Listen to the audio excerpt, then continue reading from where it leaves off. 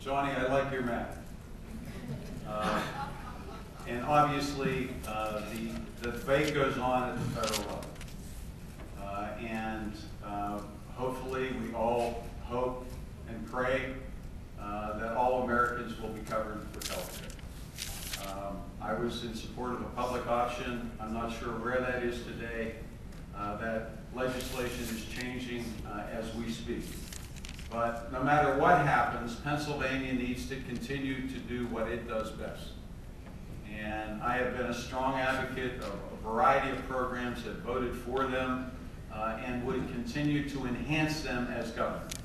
The PACE program and the PACEnet program. The pharmaceutical assistance contract for the elderly. We should all be very proud of that program. It is the best program in the United States of America. It serves our senior citizens and it serves them well. If anything, we need to expand that program. But you need available resources from the lottery program to make it happen. The CHIP program was the first children's health insurance program in our country. We should be very proud of that program. And also tobacco settlement dollars. We need to try to get more money into the adult basic program. If there's any specific need in Pennsylvania, that's it. Thank you, Jack. Mr. Dart. Obviously, we face tremendous challenges in healthcare. We read about it every day, newspaper, see it on TV.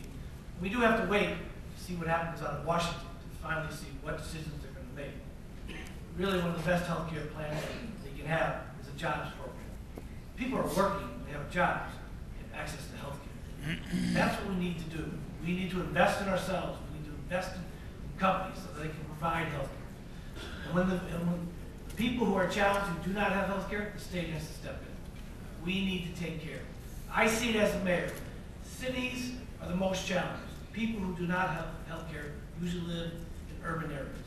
They choose their doctor, they go to emergency rooms, which is a tremendous drain on the healthcare system. We need to reach out and help those people. But also, we need to invest in ourselves and invest in creating jobs so that people can have sustaining income but also have healthcare. Thank you, Mr. Allen. I am afraid that our Democratic colleagues in Congress are about to blow a wonderful opportunity. They have wasted time. They didn't learn how critical the problem was. Once those crazy tea-baggers emerged last August, the White House and the congressional leadership should have understood that there's anger and understandable anger among all citizens, but that there are those opponents of reform that will say and do anything to try to kill it. And they fooled around and now they've lost their 60th vote. However, if I were running Congress, I would put together the very best bill we could and put it up for a vote. And if the Republicans want to delay it and hold it up, then make them filibuster around the clock. Let the people see that level of obstruction, and I think we win that. I feel long-term, the only real solution for our healthcare problem is to go toward a Medicare-type model, a single-payer model.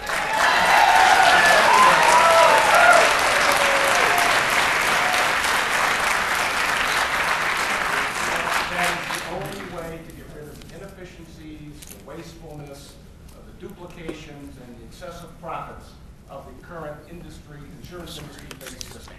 I do think we have to wait to see what happens in Washington, but as governor, I will appoint a governor's commission on single payer. I'll chair every meeting, pull everybody together, and move forward on that issue.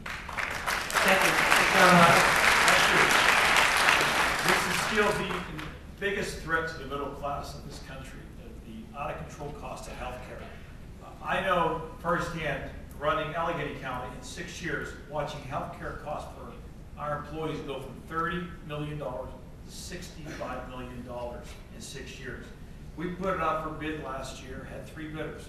They all came in at $65 million within $50,000 of each other. There is no competition out there. Don't let anyone kid us, there is no competition. I don't think the election in Massachusetts was a signal not to deal with this. It might have been a signal they didn't like the current process or the current bill. This is the most important thing the federal government has to deal with, because they're the only level of government that can get the competition back, get the costs under control to make it even playing field. As governor and as a candidate for governor, I'm watching very closely what happens in Washington. I am going to respond based on what they pass, and if they do nothing, it will be the #1 issue for me coming in as governor, and I will use all the power of my office plus the different departments that oversee insurance and oversee healthcare to make sure that we keep it affordable. And we shouldn't take our eye off the ball. When I say the biggest threat to the middle class of this country, the cost of healthcare is outstripping any increases in wages that any of us are making. If we don't get this right, you're not going to see middle class in this country. The federal government's got to step up and do what's right to get this under control.